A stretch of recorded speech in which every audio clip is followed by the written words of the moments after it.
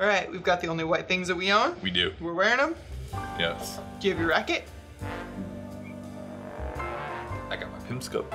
That'll.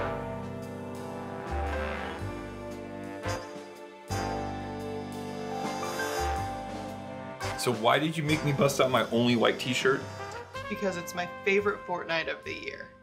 Oh, 4th of July and fireworks. Fortnight. Oh, fortnight. Yes, 2-week-long period of time. Okay. And what does this represent? Wimbledon. Oh, that's right. I did marry a tennis player. Yeah, in college. In high school. In high school. And we play sporadically during the summer, which is fun. Sporadically. Play. We could use the term play loosely.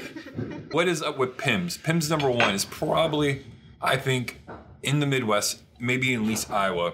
You see this bottle, you never see a cocktail with it.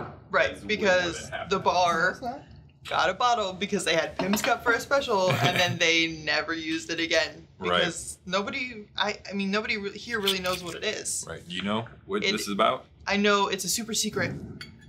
The recipe is a super secret. Those damn Europeans and their secret recipes.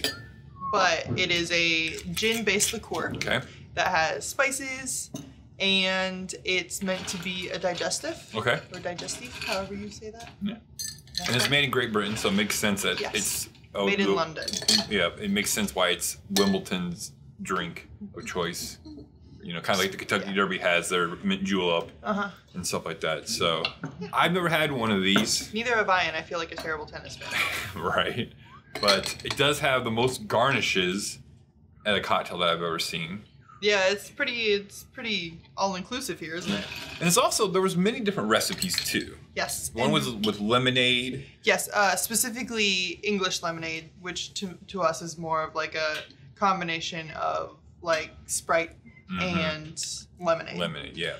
But the recipe you found used ginger ale. Right. And we are doing kind of a tasting room with these two. Mine has ginger beer, yours has ginger ale. We just kind of wanted to see if there was a difference. Right. So. And I think the ginger might be a good addition based on the profile of Pimm's. Not that I've ever had Pimm's by itself. Right. Yeah. All right, let's give this a try. Dink. We touch straw tips. Huh. That's interesting. I like that. I'm not a huge cucumber fan, but you can taste the cucumber just mildly in there. Kind of gives it a nice, more refreshness.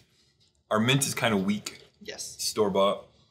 It kind of tastes like salad dressing, like a vinaigrette, but in a good way. In a good way. Let me try. See if there's a difference.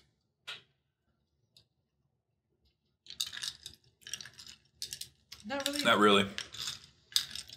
Yours might be a little bit lighter, a little bit fresher. Yeah. I would probably put not 2 cucumber slices in mine next time, just 1. I think the cucumber's a little too much. Again, that's personal style for sure. I love cucumbers. So, but after all, I mean, this is an easy, super easy drink. 3 ingredients at the end of the day. Essentially, it's a doctored up gin and tonic. Right. Because I do remember reading that there is quinine in Pimm's, which is what is used to make tonic water. Right. Exactly.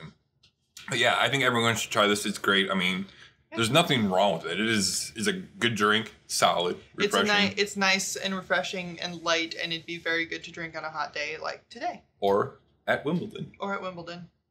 Which you read an interesting fact that basically it was only Pimm's cups and gin and tonics that were basically served at Wimbledon. In their as far as their cocktails. Cocktails. Yeah. Awesome. Well, if you want to check out last week, we had an adventure with 3 different friends between 2 videos, and we crossed 2 time zones. Yep. You can go check out those 2 videos right over here. Or actually, we're going to put them down here from now. So down here, we're going to put them. And besides that, stay tuned for the rest of the week. We're going to do more cocktails with Pimm's #1. Yep. Cheers. Tennis pro.